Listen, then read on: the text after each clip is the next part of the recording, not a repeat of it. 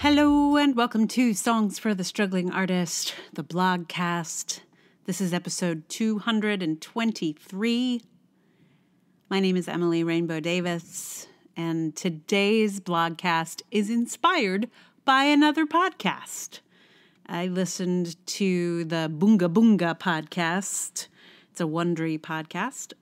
There's a lot of ads in it, I gotta say. Woo! Wondery knows how to throw a lot of ads in a podcast, but I kept listening because it was interesting. It's a podcast about Silvio Berlusconi, and I will mention the thing that caught my ear in the first episode. But I just, before I read the blog, I thought I would give you some more info on the Bunga Bunga podcast. Turns out that I did not realize, I think he was elected the year I was in Italy, the first time. He's been elected many times. And I missed it entirely. I was clearly not paying attention to politics, like, at all. I only noticed when there was a strike because I couldn't get where I was going or whatever, but I have no memory. I mean, maybe we talked about it, but wow, if we did, it is gone out of my brain. So anyway, it was interesting to sort of just like follow the trajectory as it relates to my own timeline, because isn't it nice to just relate all of the things in the world back to one's own self? Yeah. So let me read it to you. You can hear where my mind went after I learned a little something on the Bunga Bunga podcast. And then I'll tell you some other things on the other side of this. So here we go. This is called Frustrated Artists and Tyrants. From listening to the Bunga Bunga podcast, I learned that Silvio Berlusconi started as a singer. He was reasonably successful and having a great time when, apparently, his dad shamed him, asking him if he really was going to be a singer for the rest of his life. So, Silvio Berlusconi quit singing, even though he loved it, and became a shady-ass real estate developer instead. This led him to becoming a shady-ass media mogul and then the shady-ass prime minister of Italy. Did that go well for Italy? No, it did not. Would Italy have been better off if Berlusconi had just continued to do what he loved and just kept singing? I think so. I blame Berlusconi's dad for the problems of Italy. I also blame the world that denigrates the arts and deems them not enough. This makes me think about Hitler, of course. Hitler wanted to be a painter. He was rejected by the Academy of Fine Arts of Vienna, where he'd moved to pursue his dreams. He had a go of selling his work and found a few people to buy it. He was fucking serious about painting. Was he any good? No. But some people liked his stuff. They even paid for it. So, hey, that's something. But his failures in art led him to politics, and the world ended up with a disaster. Do I blame the Academy of Fine Arts? No. Nope. No one wants to go to school with Hitler. And he was bad, so of course they had to reject him. But someone, somewhere, might have encouraged him.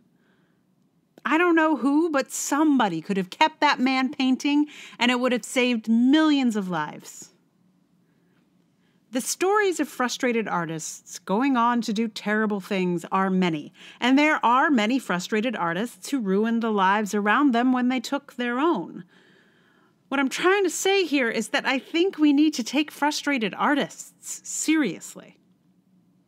Think of all the tyrants we could have avoided if we just managed to be supportive of artists, or even just gave them some time, space, and resources to do their thing.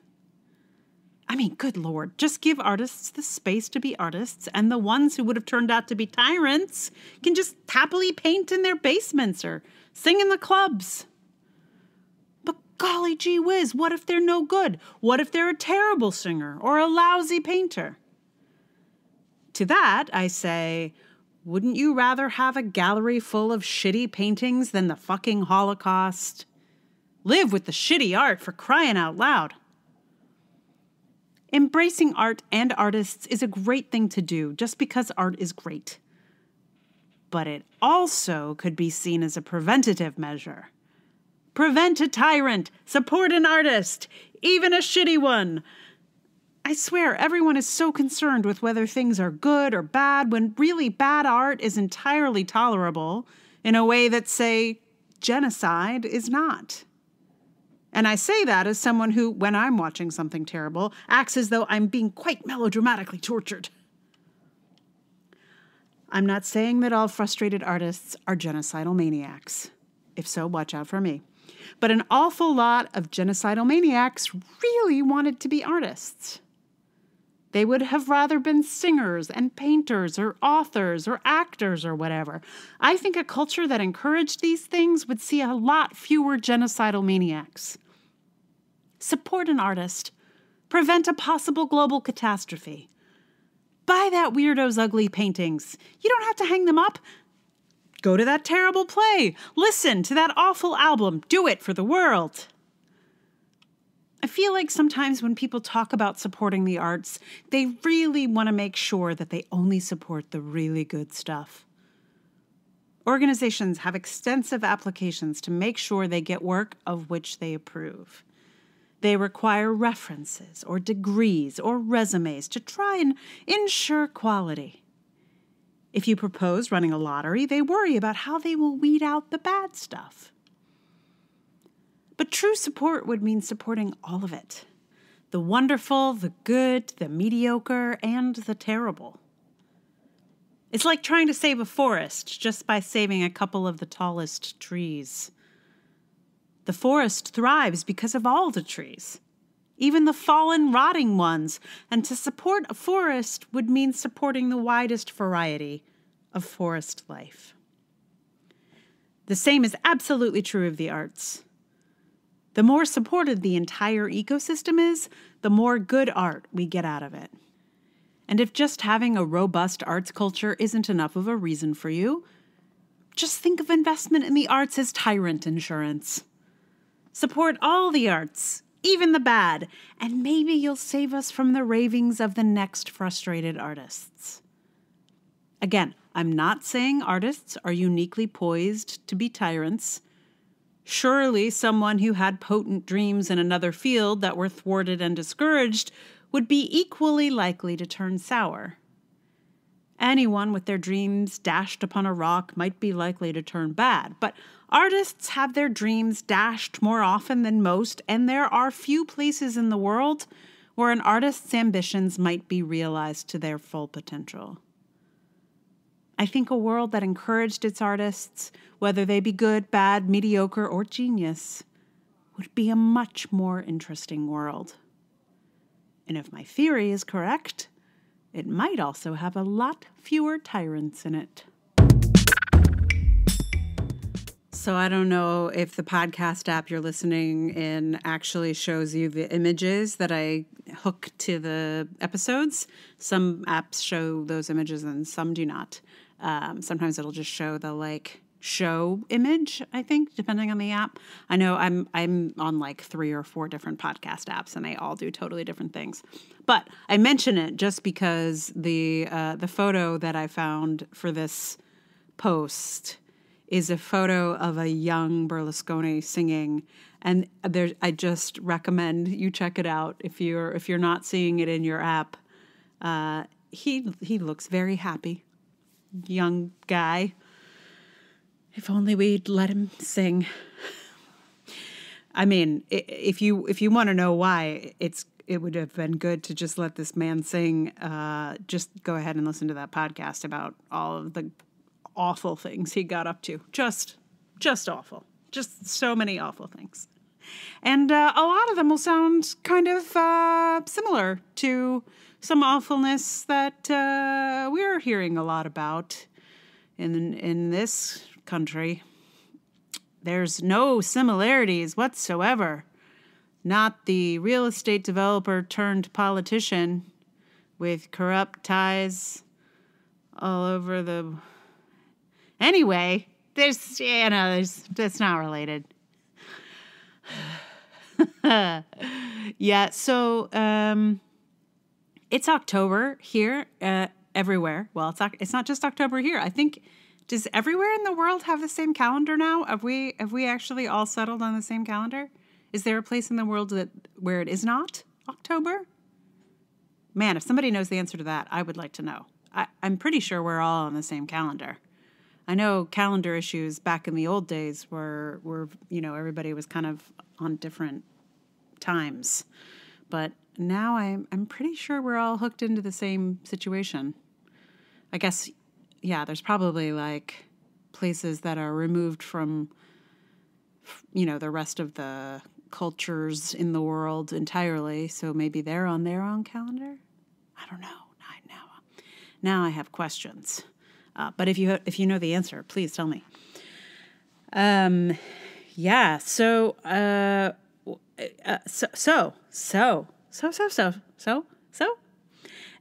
today's song is from my old days, back in the band when I had a band, Bright Red Boots. I was trying to figure out what song to put here. I listened to a bunch of stuff, and I was like, maybe I could try this Judas Priest song. I don't know. I was struggling. And then one of you, my lovely listeners, suggested this song from my band days, because it's a song about, you'll hear why it relates, but that sense of being wasted in some job that you don't belong in when you're really truly an artist instead. Yeah. So you'll hear that in a moment. It will be the recording that we made in 2001. Was it 2001? Yes, it was 2001. I believe in the spring. I think it was May or something like that. Yeah, we recorded live in the studio. So we did it. I think we recorded each song like once or twice, at least twice. I think every song we recorded at least twice. And then, and that was that. But we rehearsed like maniacs to be able to do that because it was the only way we could afford a day of a studio. That's how we did it back in the day. You know what I'm saying? Like now we just be like, all right, let's record wherever we are. Just hook up the computer and the thing and pa-choom, pa-chang. But then it was like a big deal to like go get a studio and like get some recording done. Like otherwise we were recording on like our little cassette tapes and whatnot. Yeah. So you'll hear that in a moment. In other news, episode 9 of The Dragoning is in the hands of donors now, and it will be up in the regular podcast feed on Wednesday. So look for that if you're anxiously awaiting episode 9. Or even, you don't have to be anxiously awaiting it. You could just be like, yeah, I'm ready to hear it. So we don't need any more extra anxiety these days. Oof. And episode 10, I hope we'll have for you soon thereafter. We're getting actors' recordings sort of slowly but surely, and we will deliver the episode shortly after that, and that'll be the finale of The Dragoning. So if you were waiting to start listening to The Dragoning until it was almost done, now is the moment. Because by the time you get to episode 9, there will be an episode 10, I'm pretty sure, if you're just starting from the beginning, unless you're just like listening to it, straight through, like a binge listen. I don't know. Anyway, it's coming, is what I'm saying. Thank you for listening to the blogcast. And if you'd like to support it, please tell someone about it, recommend it.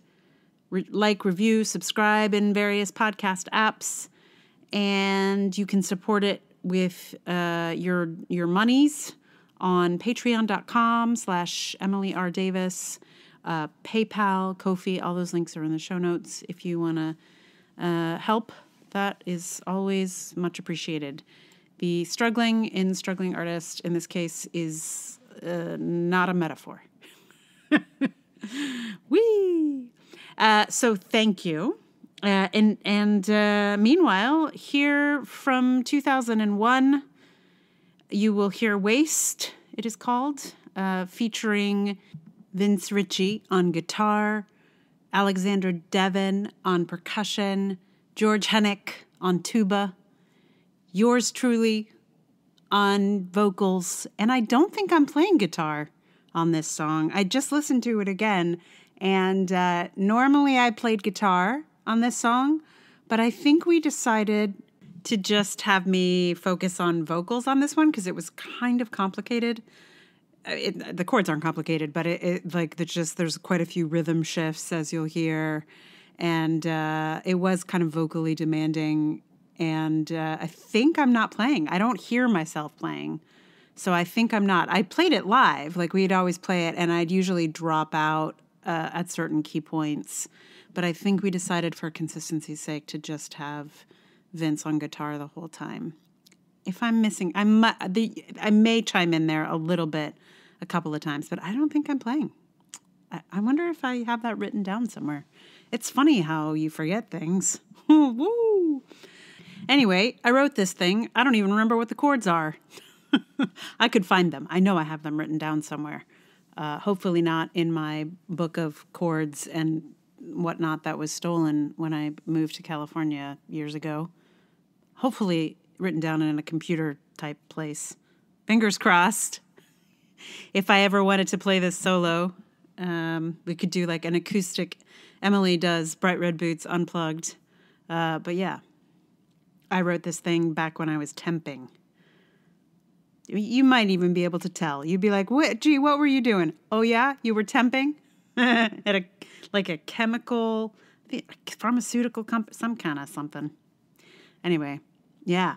So thank you again to my listener who suggested this song.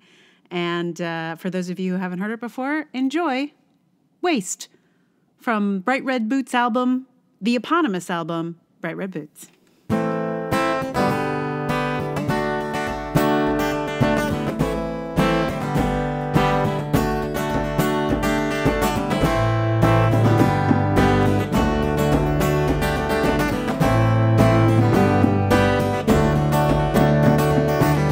Working for money, oh, it's got me down again. I spend all day in that place and then I spend it there again. And I don't know another way to make my pay. There's got to be a better way to spend my day. I can't believe this is my life. I can't believe this is how I spend my time. I don't know how you do this your whole life. It's a waste of mine. I'm going crazy, my rope is at an end. They're trying to break me while I'm trying to bend. And I don't know how to keep my sanity in a world that will not see humanity. I can't believe this is my life.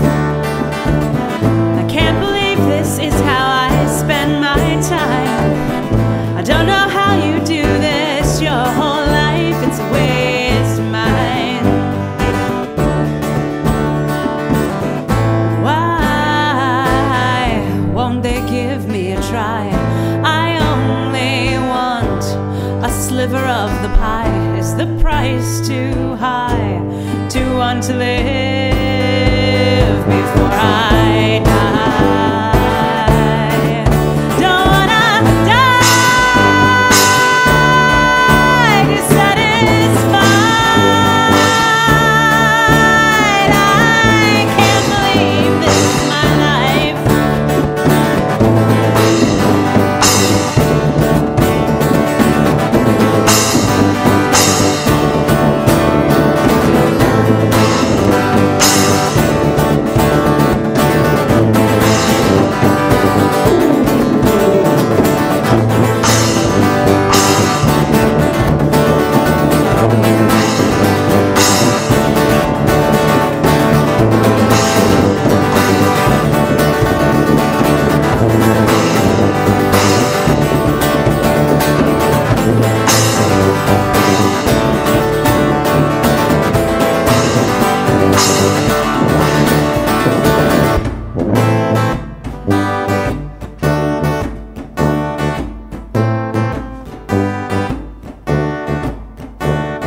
Am I a dreamer? Am I chasing a dove? To want to spend my time doing things that I love, and I don't know what it is I'm looking for. All I can say is that it's not behind this office door. I can't believe this is my life. I can't believe this is how I spend my time. I don't know how you do this your whole life. It's a waste of mine. It's a waste of mine. It's a waste, a waste, a waste.